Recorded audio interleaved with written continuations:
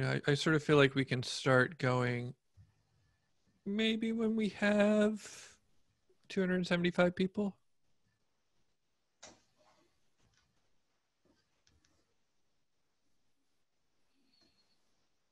In the meantime, do any of you guys have any good psilocybin jokes? Like psilocybin science and research jokes? Oh gosh. I can't think of jokes on command usually. I'm really bad at that. I wish I had that skill. That would be a good one to have. Yeah, sorry. Oh, someone on the chat did though. They said two mushrooms walked into a bar. They were fun guys. Nice. That was good. That's like the punchline to every mushroom joke, though. Fun guys? Yeah. The second part of the joke is you say they're fun guys, but then why did they leave the party? Because there wasn't much room. Oh. Hey, Gianni, you do have some. Nice. Yeah. All right, we've got it. We've got 275 people. All right, everybody, welcome back to the Psilocybin Summit. This is our second talk on Thursday, the free day. Super, super glad you're here. Just one note, if you're having technical issues, please go to psilocybinsummit.com and fill out the form there. And yeah, and then somebody will help you. And we're going to be talking today about the effects and possible mechanisms of psilocybin therapy among patients with mental health problems. And we're having presentations by three wonderful researchers. I assume that the other two of you are wonderful. I only have firsthand experiential knowledge of the wonderfulness of one of these presenters. But he said you guys are great. I'm gonna believe you. So my dear friend Alan Davis is a licensed clinical psychologist and assistant professor of social work at The Ohio State University and adjunct assistant professor of psychiatry at Johns Hopkins University. Dr. Davis's clinical and research training was motivated by answering the following question: why do evidence-based psychotherapies fail, and how can we improve them? As part of his training, he worked primarily with adults in a variety of community and clinical research settings, including academic medical centers, university clinics, community programs, and long-term acute care hospitals, delivering a variety of evidence-based and experimental psychotherapies to individuals diagnosed with substance use, trauma-related, mood, and anxiety disorders. Grounded in a humanistic and process-oriented approach, such interventions included motivational interviewing, cognitive behavioral therapy, harm reduction, acceptance and commitment therapy, cognitive processing and prolonged exposure therapies, and psilocybin-assisted psychotherapy. These clinical approaches were complemented by extensive research training, wherein he had broad exposure to different research methodologies and advanced statistical techniques. Consistent with his clinical interests, his research interests and expertise focus on contributing to the knowledge and ability to help those suffering with substance use and mental health problems. Understanding how to improve clinical outcomes through examining novel treatments and developing ways to conceptualize substance use and mental health problems through a strength-based approach have been the guiding framework of his professional career. Welcome, Alan. Thank you. I always think that I haven't gotten all the information in my bio until I hear someone else read it. And I'm like, okay, that's way too much information. I need to cut it down for the next time. Next year you get 100 words. Yeah, next year it's just going to be a collage of pictures of me in like various research settings. I feel like that'll be fun. I'm going to go ahead and share my screen so we can get started. And this should be what everyone is seeing. If there's a problem with anyone seeing this, let me know. So this talk for today, as Dan mentioned, we have 3 of us presenting today. So I'm going to take a little bit of time at the beginning to share some findings from our recently completed psilocybin trial for people with major depression, including not only our primary findings, but also we just wrapped up our long-term 12-month follow-up, and so I'll be sharing some of that data. And then we'll have 2 other presentations today, one by two by Source Research Foundation grant recipients. And they're going to be talking a little bit about psilocybin and outcomes from psilocybin therapy, as well as some possible mechanisms of effect. So, and then we'll wrap up with some time for questions. So as any research study and really kind of any other project that I've ever been involved in, it couldn't happen without a team of folks. And this is the team that was primarily involved with the depression trial at Johns Hopkins, including Roland Griffiths and Fred Barrett. Mary Casamano was our lead guide on the trial and pretty much taught me everything I know about psilocybin therapy. And this project was funded by a variety of individual donors, the Stephen and Alexandra Cohen Foundation, as well as by a grant from Riverstyx, Hefter, NIDA, and this study was also crowdsourced. We had funding from a crowdsourcing campaign that was organized by Tim Ferriss. So what is it about this intervention that excited us, and kind of how are we thinking about psilocybin therapy? Well, the way that I think most of the literature has focused on psilocybin therapy has been talking about the mystical experience and the types of spiritual things that might happen during a psilocybin session.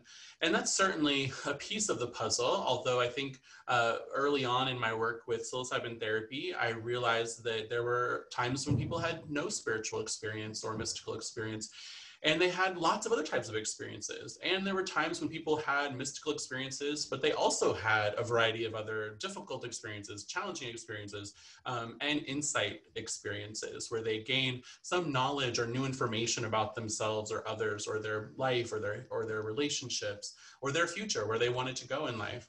And so what we started thinking about was, well, what happens when insight and mystical experiences happen together? And what we call this is quantum change, which unfortunately we did not coin this term. We actually discovered that there's a really interesting book on the topic that was not about psychedelic related quantum change, but it was about rapid and enduring transformations that occurred spontaneously when people would have non-drug occasioned quantum change experiences in the context of big other types of changes in their life, like quitting drinking or quitting drugs if they had a problem with those substances.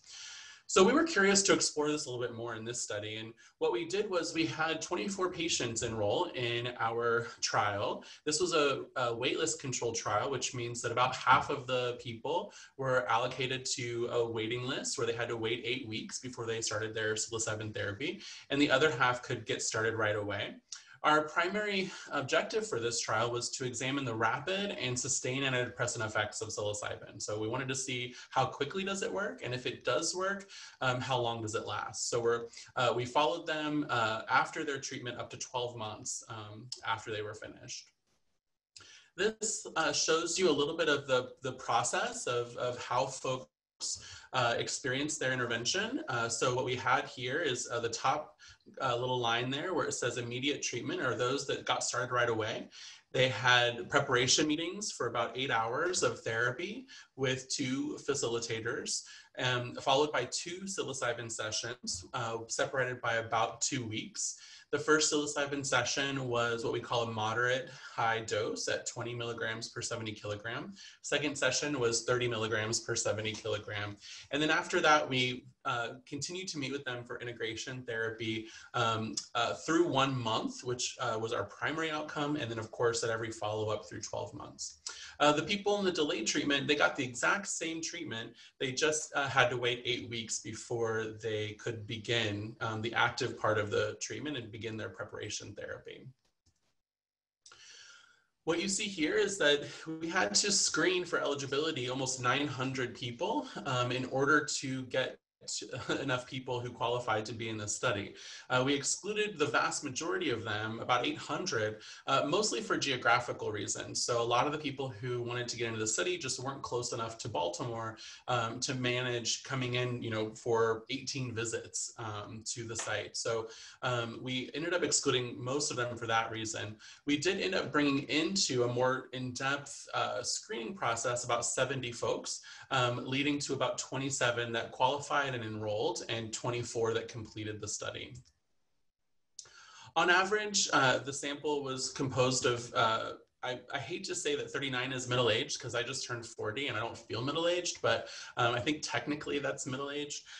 So on average, they're around 40 years old. We had more women, or technically we had more biologically female individuals in this trial than male. The vast majority, though, were white and heterosexual.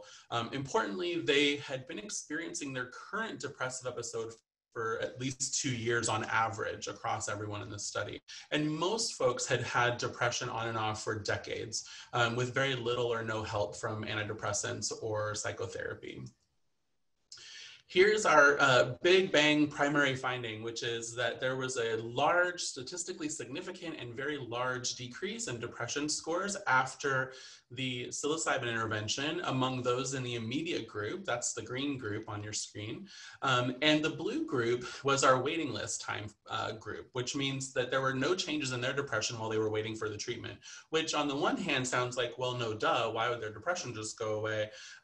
But that's an important control to establish that it wasn't just because of the passage of time. It wasn't that there were other fluctuations in their depression, but in fact, it really was because of the psilocybin intervention that we saw a decrease in depression after treatment. And then what we did is we put everyone in the same group. So after everyone got all the therapy, and we looked at that primary difference to see whether or not those in the immediate group had a change different or had a decrease, there was no decrease in the delay group. We then collapsed everyone into one group and just said, overall, after everyone had treatment, what was the finding? And what you see here is that there was a very large, again, and significant decrease in depression across everyone in the study from baseline to 1 week after the psilocybin therapy was over, and that was maintained up to 4 weeks later. Now, one of the important things here that is not readily recognizable is that our effect size for this treatment, which is the D value, where it says D equals 3.6, that is about 4 times greater than the effect sizes seen in typical antidepressant treatments. And it's about 2.5 times larger than the effect sizes seen in the typical psychotherapy literature. So this is not just a powerful treatment, but this kind of blows other treatments out of the water. Now, it's important to keep in mind this is a small trial. It does not have a placebo control, so there's certainly more studies that need to be done to continue to examine whether this effect is as large as it is. But this is the first controlled study of psilocybin therapy in the broader population of people with major depression. And that we're seeing such a big effect is certainly an important piece of this line of research. This is our figure that shows that the changes in depression happen pretty quick. So the prior figures that I showed you were at 1 week after both psilocybin sessions and 4 weeks after both psilocybin sessions. What this figure is showing you is that we actually measured depression the day after their first psilocybin session. And so what we see here is that in this group, depression really decreased after that first psilocybin session. And it then maintained a decreased rate through the second psilocybin session up through the 4-week follow-up. So it seems to be, at least in this study, that depression reduced rather quickly and that it then kind of remained low up to 4 weeks after the treatment was done. What you see here is that for anyone who has either known someone or has experienced depression themselves, you'll know that anxiety is a piece of that puzzle for a lot of people with depression. And what we saw in our study was that similarly, anxiety was reduced in those who got psilocybin treatment, and that anxiety actually went up a little bit during the delay period for those that had to wait to get psilocybin, which makes sense. In fact, working with them as a guide, one of the things that they frequently mentioned was, oh my gosh, I was so excited to get in the study, and now you want me to wait 8 weeks. And so that was very challenging for a lot of folks. But psilocybin also seemed to reduce suicidal ideation in the group. There were no differences between groups. So actually those people in the delay group also experienced a reduction in suicidal ideation during the delay, even before they got psilocybin, which we think has to do with the fact that they finally had maybe a little bit of hope that maybe something was going to benefit them from the treatment. And so they were feeling a little bit optimistic about the future. What you see here is our clinical response rates. Clinical response is defined as a greater than or equal to 50% decrease in depression from the treatment. And at 1 week after treatment, about 2/3 of the folks in the study had a clinically significant response, and 71% at 4 weeks had a clinically significant response. In terms of remission, that's complete remission from depression, which we rate that as falling below 7 on our clinician-administered depression scale.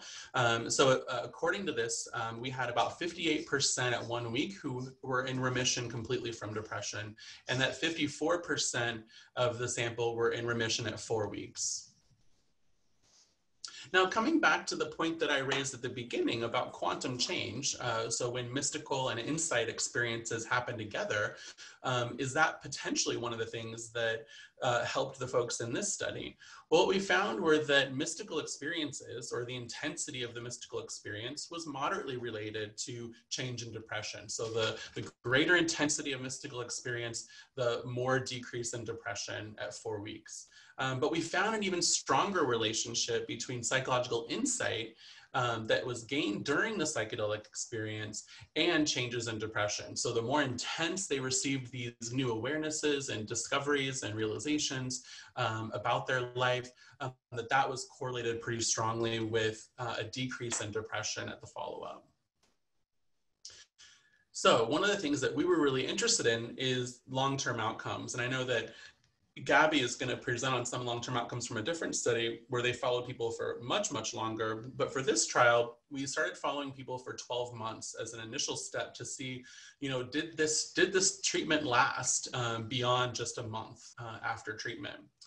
And what we found was that it certainly did, that for our study, not only did we see this drop, but that the drop in depression was maintained overall, for the overall sample, up to 12 months later.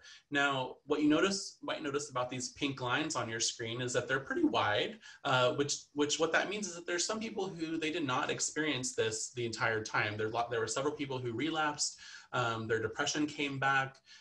It did not work for everyone, but as a whole, as a group, their depression was less than what it was coming into the study. So even if the depression came back, it typically came back to a less intense degree than it was before.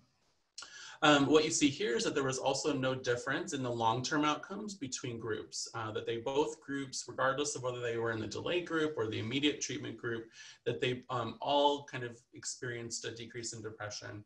I want to highlight again, though, that it doesn't mean that there weren't some individuals who had a relapse and their depression came back, and we're just really starting to dig into what was different about those people, the people that maybe had their depression come back versus those that didn't. But overall, depression was reduced in this group.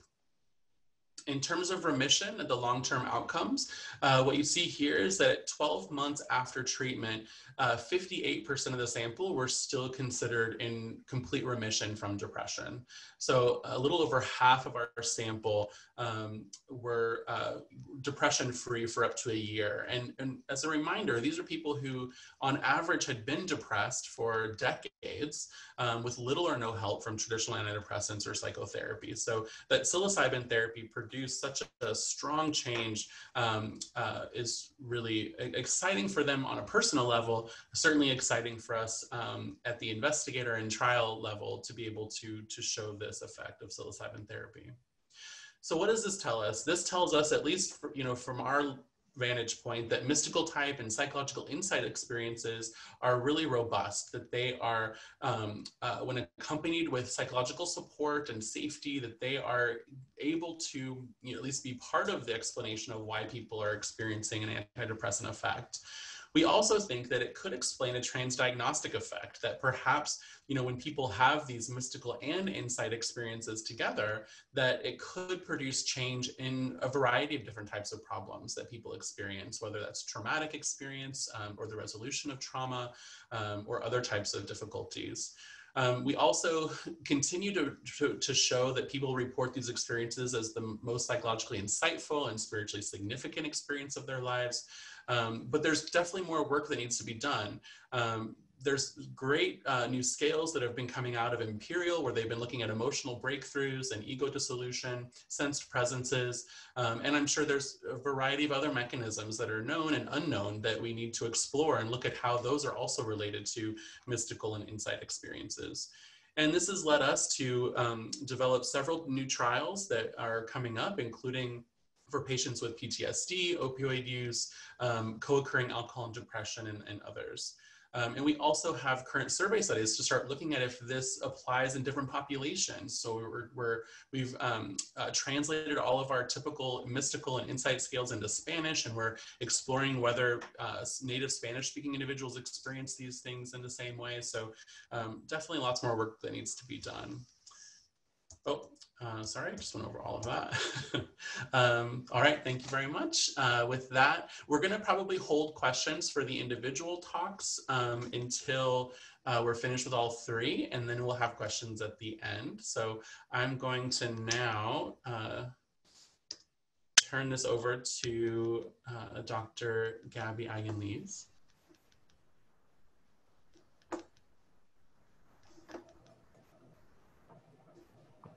Should I read your bio, Gabby? Sure, if you'd like to do that, go ahead. You can do that while I get my screen. Sure. Gabby is a clinical psychologist and National Institute on Drug Abuse funded research fellow at the Wheel Institute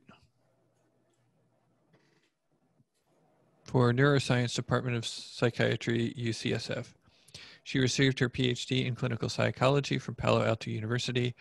Her doctoral research focused on the clinical applications of psilocybin-assisted therapy and mindful self-compassion-based interventions to treat mood, substance use, and trauma-based disorders.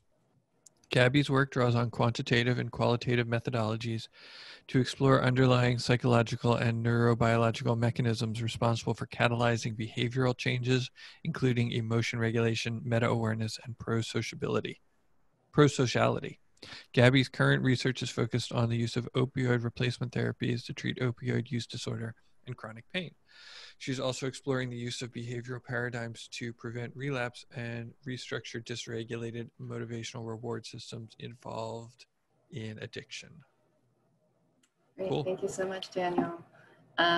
So I'm going to be presenting some research from a research group that I was involved with at NYU over the past several years, similar to Dr. Davis's findings, and going to be presenting some research that was co-published with the folks at Johns Hopkins in 2016, and then from a paper that I recently published this year on long-term outcomes several years later. So I just want to disclose the grant support that funded both the parent study and the long-term follow-up study. The Source Research Foundation, of which Dr. Davis is the president, supported the long-term study that I'll talk about in a second. So I'm going to start by describing the sort of primary outcome of focus in both trials, which is existential stress, distress associated with the cancer diagnosis. And then I'll talk about the parent study, which was published in 2016. Lead investigator of that study was Dr. Stephen Ross. Then I'll talk about long-term follow-up study that I led and published this year, and then some qualitative findings, and then discuss some psychological mechanisms that might be at play here. So as you might expect or have experienced yourself, or with a loved one who's had to cope with either a cancer diagnosis or a life-threatening illness. The diagnosis of an illness like this can provoke extreme despair, an existential crisis for people. And there is a construct that was defined relatively recently in the literature called existential distress that refers to this loss of meaning, demoralization, loss of hope. And it's becoming increasingly recognized in the literature that this is an area of important need when it comes to clinical focus. But for a long time really was not discussed in the literature. And there are some evidence-based interventions that target the specific domain of distress, this sort of existential distress that's not really captured by other domains like depression and anxiety. There's overlap, but it is kind of a unique domain. And some of those interventions are supportive expressive group therapy, meaning-centered psychotherapy, dignity therapy. However, there are no existing pharmacological treatments that target this specific existential distress. So this is where psilocybin may come into play. So here I have some quotes from participants in our trial who were describing their distress prior to the intervention with psilocybin. And here you see there are descriptions of feeling very stuck. I spent a lot of time being very depressed about my cancer, very stuck. I was told I have a 50-50 chance of being alive in 5 years. As soon as you think about having limited time, it changes everything.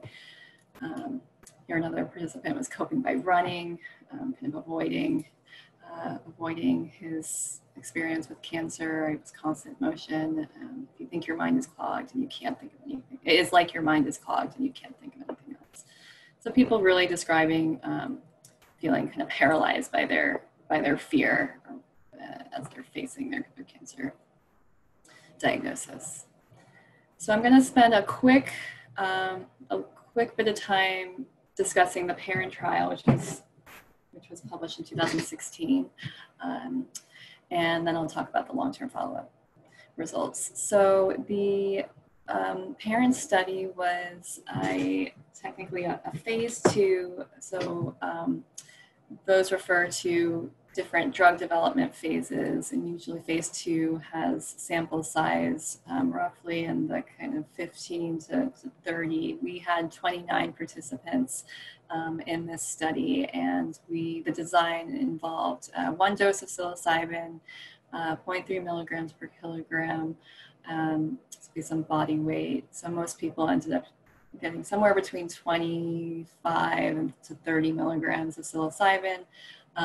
Versus a crossover control. So every participant in the study served as their own control and had both psilocybin, received both psilocybin and niacin, plus supportive psychotherapy. And those sessions were separated by 7 weeks, so almost 2 months in between those sessions, with a crossover at the 7-week point. And so as I described on the first slide, here's the kind of a visual depiction of the design. So everyone had 3 sessions of preparatory therapy at the beginning, and then a medication session with either psilocybin or niacin, the placebo, or the other way around, niacin first followed by psilocybin. And then our primary outcomes, we looked at anxiety, measured by the HADS, depression, the back depression inventory, and then we had a number of secondary outcomes, focused on existential distress, quality of life, spirituality, and then we also did safety assessments. So I threw up here a picture of our study room. This is actually not the room that the cancer study was held in. This is the current medication room. But the typical session, which looks very similar at Johns Hopkins, is a 2 therapists DIA, 2 therapists, 1 participant, and usually an 8-hour session where the participant has eye shades, pre-recorded music, playlist coming through the headphones, and the attention, we encourage them to direct their attention inward for the duration of the session. And then there was some blood pressure measurements, and most of the talking and sort of the therapy processing took place in later sessions. So primary outcomes here. So here I have a graph of the pre-crossover time point. So this is where we can really see the kind of truest comparison between folks who received either the active psilocybin medication or the placebo up to 7 weeks. And you can see that both groups improved. So their anxiety and depression scores both went down, mostly around the first drug administration point. But you can see that the psilocybin group in purple improved much more than the niacin. And the effects here are pretty large, not as large as Dr. Davis's, but presented, but significantly larger than most SSRI trials. So the kind of golden standard that we have currently in psychiatry, these seem to outperform. And then here in the parent study, we looked at outcomes up to about 12 months, the 12-month follow-up. And we see that the effects persist. So the niacin group, the placebo, the people who received the niacin first, then received psilocybin second. So by the end, everyone had received both medications, and then they kind of catch up to each other. And as Dr. Davis defined, response rates refer to 50% or more reduction in depression, and remission rates refer to response plus having a certain score. So on the HADS, having a score below 7, and on the BDI score below 12. And here you can see that at the 7-week point, and then at the last time point in the parent study, they're very high, so up to 80% or so rates of response remission. So now I'm going to be presenting results from the long-term follow-up study that I led that looked at outcomes way out, about 3.5, 4.5 years later. We did not re-administer all the outcome measures, but we did look at anxiety, depression, hopelessness, demoralization, and quality of life. And we looked at a subsample. In the original study had 29, we looked at 15. And in this study, the groups were combined, so we were not sort of able to compare people who had just received psilocybin versus who had just received the placebo. At this point, everyone was lumped together. And here you can see, the groups combined, that the outcomes appear to persist. There's a strong suggestion that at about 3 years and 4.5 years later, the effects are participants who were involved in the study continue to report that they, their anxiety reductions kind of remains. And these effect sizes are quite large within subjects, so compared to their baseline time point. And also response and remission rates also very high at this point, up to about 60 to 80% or so.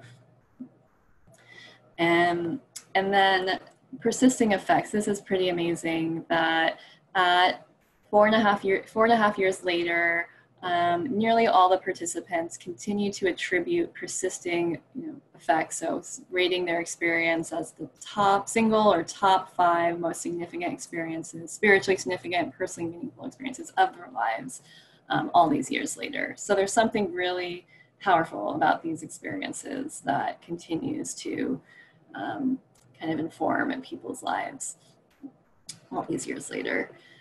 And this finding is interesting, or I found very interesting, that we graphed here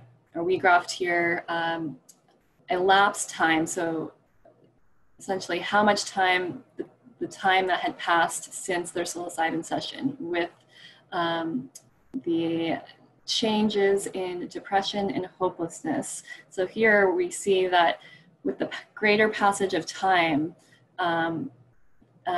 their scores seem to be improving. So it's kind of interesting to sort of interpret this finding. Again, this is not an authoritative finding. We don't know, there's not a control here, so we can't attribute this to the psilocybin versus other variables. But essentially, we might see with a treatment like psilocybin that people continue to get better over time, that as time passes, the effects get stronger. So just some quick limitations of the study, or both studies. A large, I would say, a very concerning aspect of many of the academic trials is that most of the participants are predominantly white, so we don't have a lot of diversity in these trials, and we've taken a more passive approach and not really proactively recruited people of color. And so I think moving forward, this would be a real area need to focus on, to really reach those people and to create more generalizability of our samples. And we also used a crossover design, as I shared, and that prohibits the ability to really attribute any effects to the psilocybin intervention itself. Small sample sizes and a control condition. It's hard to really blind with placebos in these trials, given the strong effects of the psychedelic. So now, as I wrap up, I'm going to just present some qualitative findings and then some possible mechanisms that might be at play here from a psychological standpoint. So I also was involved with a couple qualitative papers where we interviewed a subset of participants after their psilocybin sessions. And I won't read all the quotes. I do have them up here so you can see them, but I do want to sort of point out that many participants described having emotional catharsis, experiencing emotions that they hadn't felt for a long time or had kind of repressed for a while. And then others reporting this, I'll read this quote, "There's a reckoning which came with cancer, and this reckoning was enhanced by the psilocybin experience. I have a greater appreciation and sense of gratitude for being alive."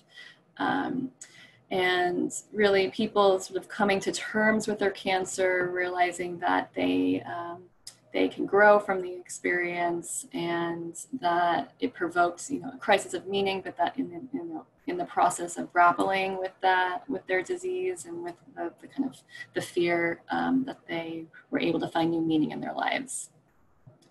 And so Dr. Davis proposed some, really, I think, interesting mechanisms at play. We don't really know what is happening, but there are some compelling theories about what might be happening from a sort of therapy process, psychological process perspective. And the ones that I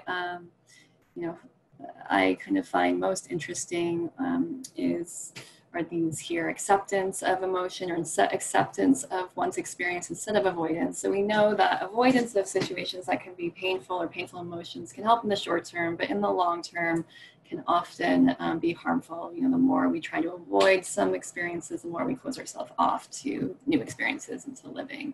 So for people in the study, trying to control their emotions, realizing that instead of trying to control, they could, accept their experience, and that might be a better strategy. Another one here, mindfulness.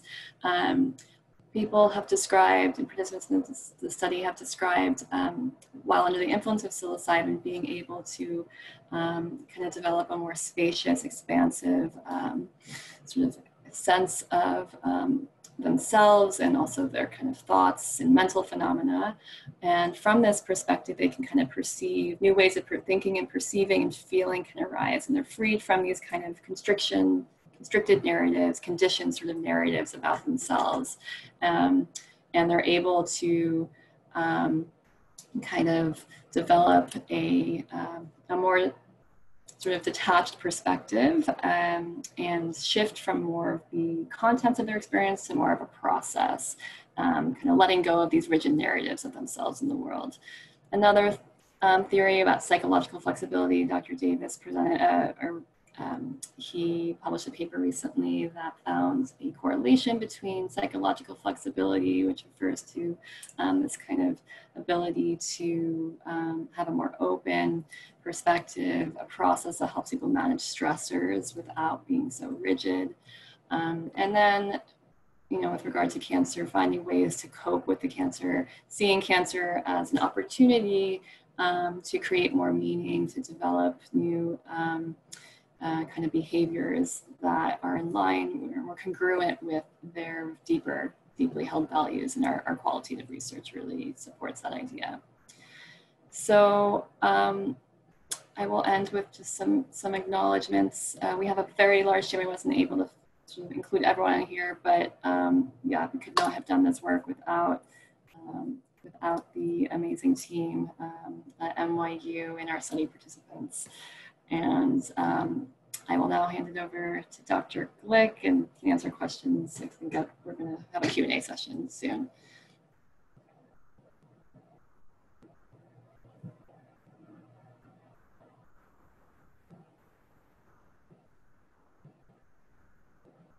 Awesome, thank you. Daniel, Thank you. do you go ahead and, how do we start this?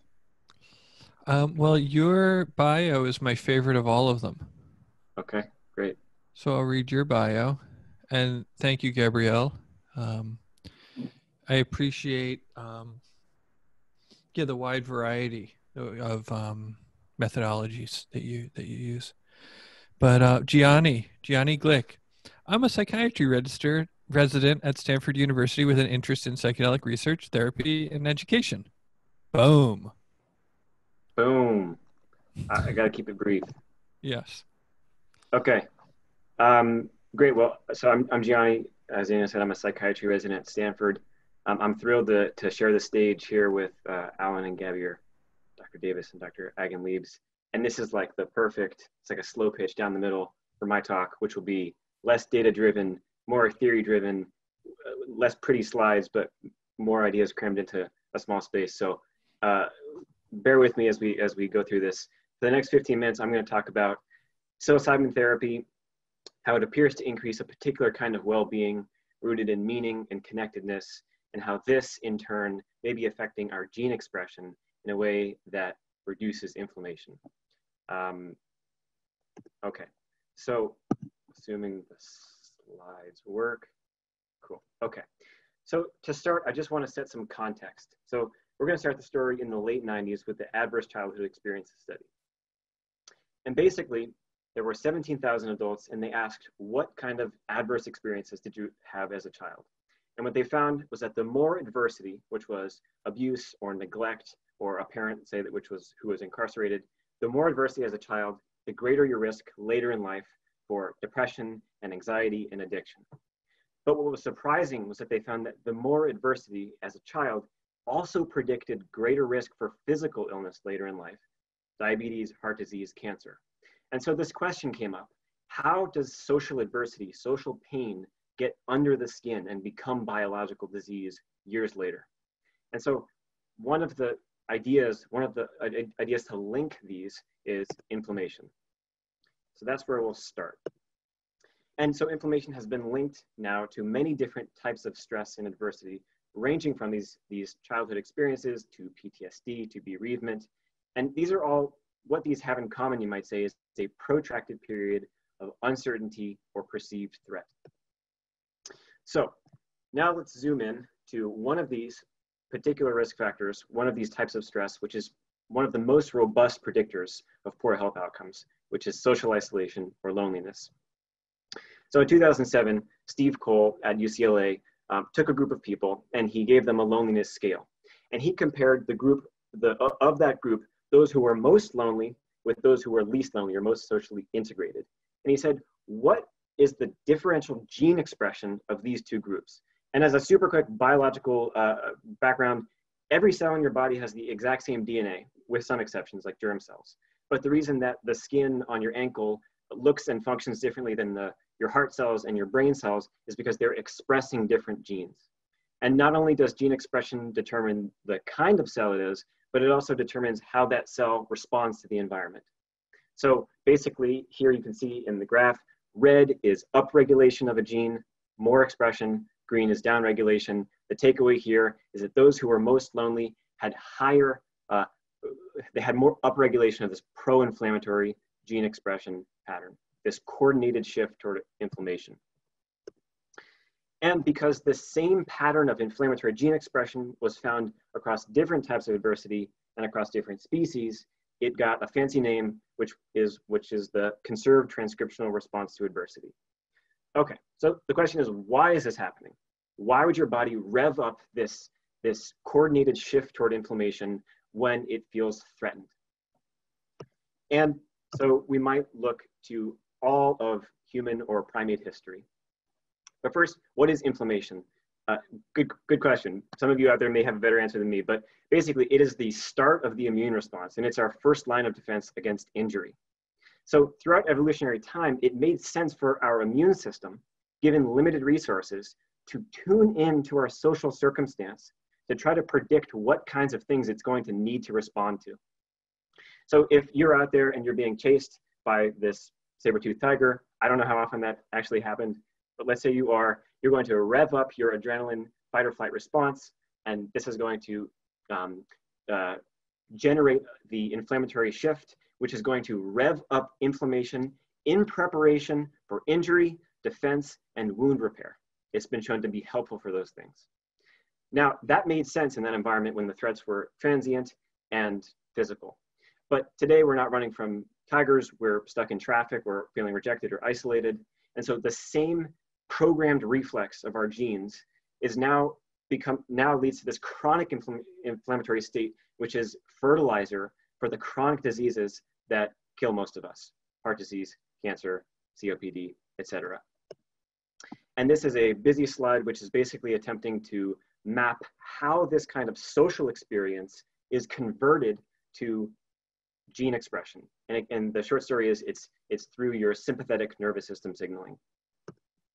Okay, so we know the bad news, but the question then is, can this become a target of our intervention? Can this coordinated shift of gene expression be reversed or at least buffered? And the short answer is yes. So if you measure people's blood, and by the way, this is inflammation, in particular white blood cells. So if you measure the white blood cells before and then 6 or 8 weeks after yoga, Tai Chi, Qigong, and the CBT stress management, you find that in fact, this inflammatory gene response is reversed or at least decreased, which is good news. This is just one of my favorite trials. Really quickly, essentially, if you do 3 kind acts every day for a month, you will have decreased inflammatory gene expression when we measure after the fact. Speaking to this idea of a pro-social intervention leading to more connectedness, decreasing this sense of threat-related inflammation. Okay, so now we know that loneliness and threat predict this pro-inflammatory gene expression. We know that it is responsive to intervention. Now the question is, what kind of psychological states might be protective against this pro-inflammatory state?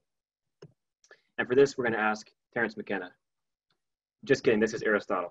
So Aristotle comes up with this idea of eudaimonic well-being, which was his way of saying living your life in accordance with your highest virtue. So in the late 80s, a psychologist, Carol Riff, tried to modernize this concept of eudaimonic well-being.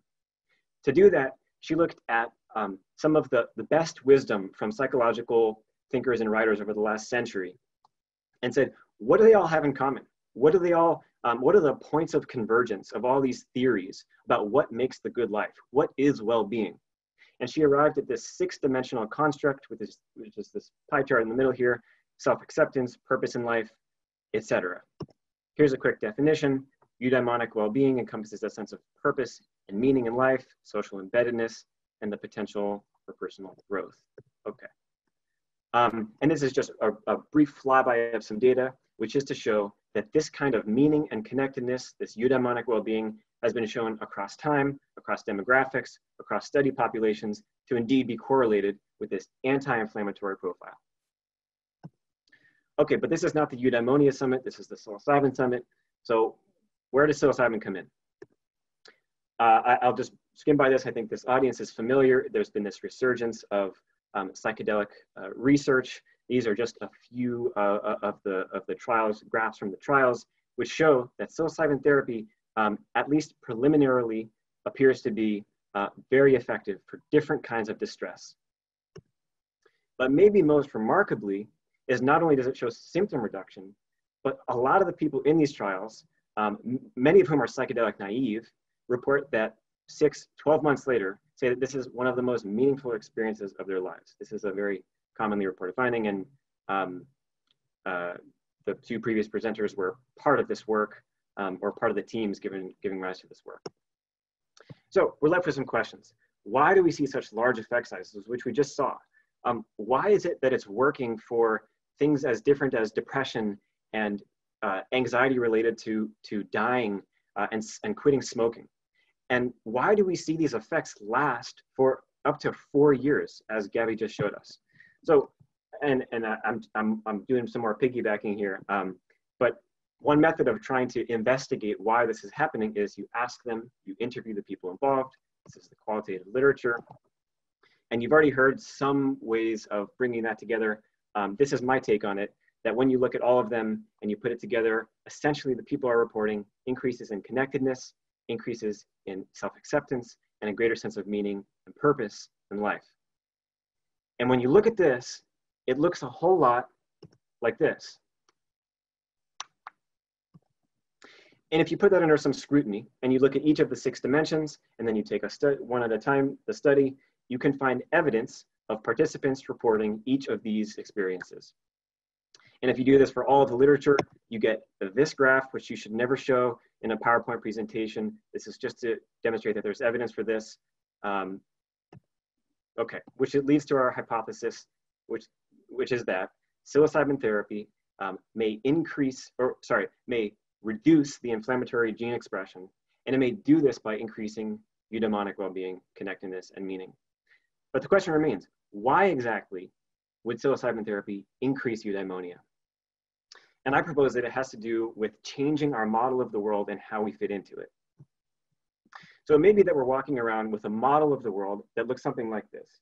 You're there, you're at home or wherever as yourself, bounded in space and time, and over there is the world and everyone else separate.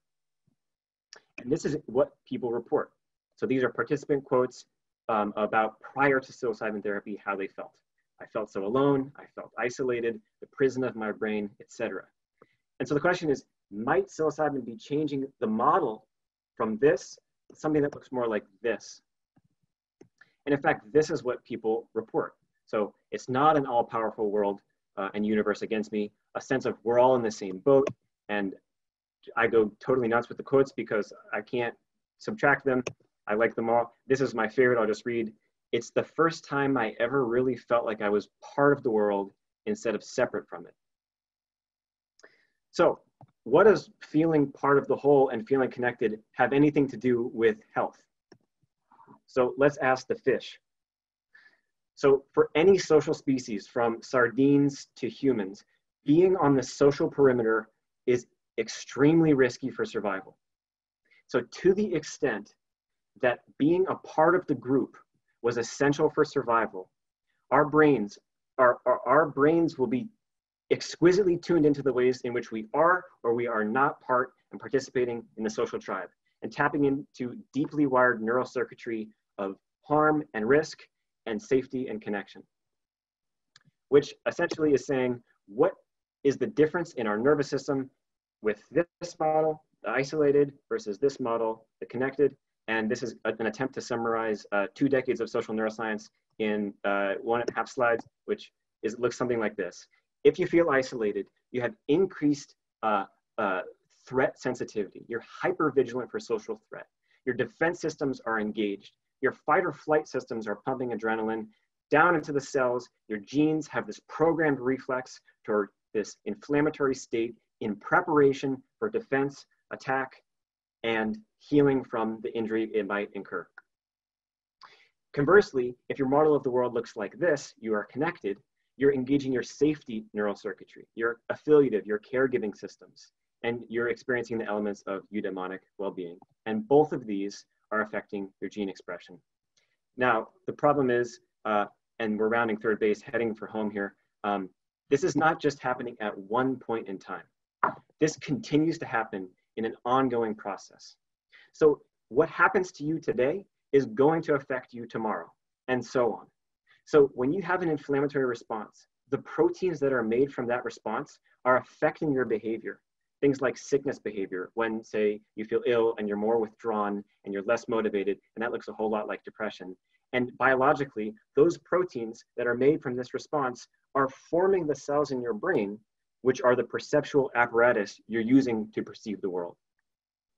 I think this is best summarized in this, which again is summarizing a ton of data. Each of these arrows in this graph is based on empirical findings. I think it's the hypothesis is that it has a lot to do with inflammation.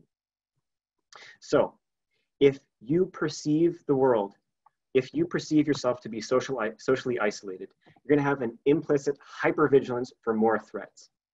And if you're hypervigilant, you're going to tune into the ways which the world is unsafe and it is threatening. And if you're more tuned into that perception, you're going to behave accordingly. And if you behave accordingly, you might be more withdrawn, then the world is going to respond in such a way, and you're more likely to have these negative social interactions, thus perpetuating this cycle. And the idea, the hope, the hypothesis is that psilocybin therapy might disrupt this vicious cycle and instead create a virtuous cycle. So instead of feeling socially isolated, you have the feeling that there's a connection to everyone. So instead of being hypervigilant for threat, you're inclined to believe that the world is safe. And so you feel like, and these are more participant quotes, you feel like you could reach out to anybody and connect with them. And because this is what you're biased to believe, this is what you are tuning into ways in which the world is safe and you are part of it, you could see that everyone was essentially good. And if people are good, you are more likely to hold the door open, to say thank you, to give up your seat, to look somebody in the eye, to say thank you. And this in turn creates more positive social interactions. The social world conforms and responds. So you might then have a sense of ease where previously you felt anxiety and discomfort. And this, of course, propagates the idea that there's some kind of connection and you're part of something. So part B of the hypothesis is that some of these sustained improvements we see up to 4 years later might have to do with this virtuous cycle of decreased inflammation that affects our behavior in this pro-social direction, which then goes back and makes us less inflamed, and so on, propagating through time. This is just a theory for now. This is a hypothesis. There's some data. I just snagged this slide from your talk, Dr. Davis. I hope that's okay while you were talking. But essentially, we would like to put this to the test. This is what Source Research Foundation gave the grant for. If you poke people's arms before psilocybin therapy, you can measure inflammation in their blood, and then you measure it afterward, and you can put this hypothesis to the test. And I propose that if in fact psychedelic or psilocybin therapy does reduce inflammation, this becomes a public health imperative. And we might have a safe, time-limited intervention that honors the mind-body connection from the level of worldview to the deepest level of biological regulation, our genes. Thank you. Oh, and this is thank you to Steve Cole, whose work this is a genius, whose work this is heavily based on, and some of the people involved in the qualitative research, and of course, Source Research Foundation and Stanford. So thank you. And any questions, I'm happy to chat.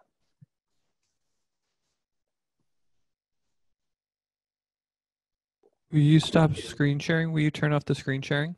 Yes, I will. And Dan, do we have, I know we're at our hour, do we have time just to make one more plug for SRF, or do people need to go on to their next thing? You can make a plug for SRF, and what I was going to actually ask, and you guys can say no, maybe you'll take Q&A to the Discord channel.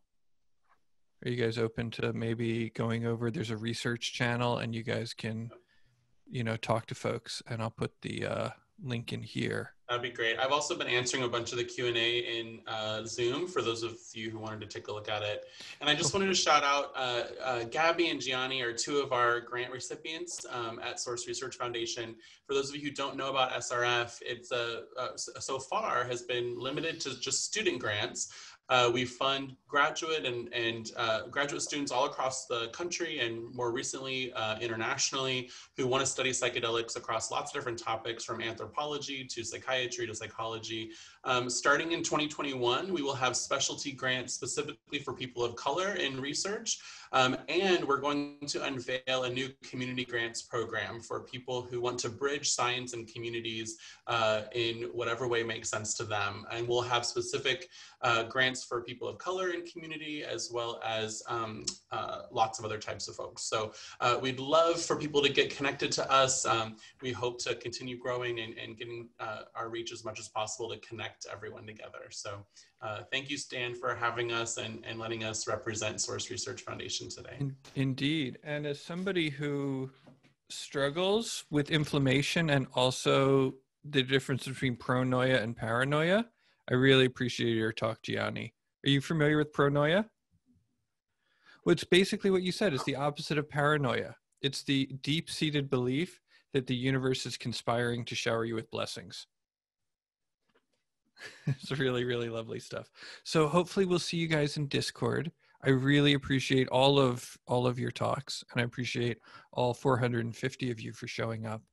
And I'll see you at the next talk with Simon Ugler. We'll be talking about the hero's journey. And I believe that Andy will be rejoining us at 3:30 for Omalewa's talk. And so we'll have ASL for that. All right. Thank you guys very much. Much love. Donate to Source Research.